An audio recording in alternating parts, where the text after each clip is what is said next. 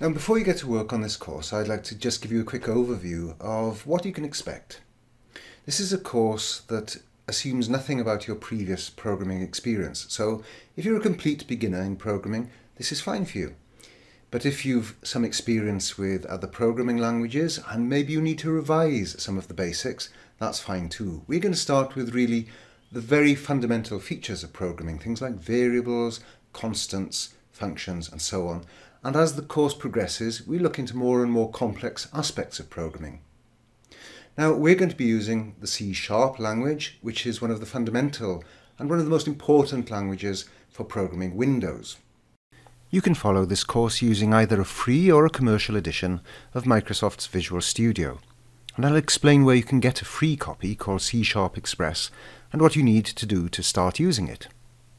I'll guide you step by step through developing a number of small and simple programs so that you'll gain a good understanding of the fundamentals of C# and .NET.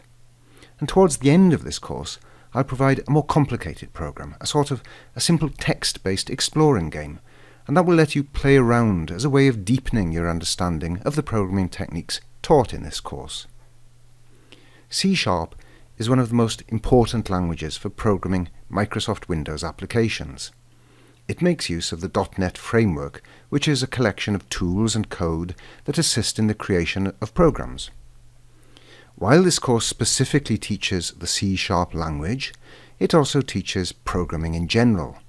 The principles and many of the coding techniques equally apply to other languages, such as Java and Objective-C. However, in this course, everything we program will be done in C#. While the course begins at a simple level, it goes fairly deeply into C# later on.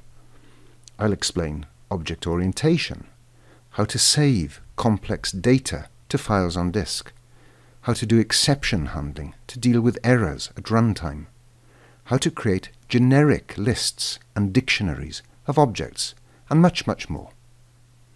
The core teaching in this course is done in the video lessons.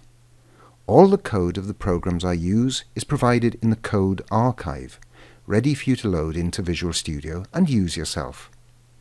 And there's also a course ebook that you can use to revise the topics discussed in the videos and to learn more about some of those subjects.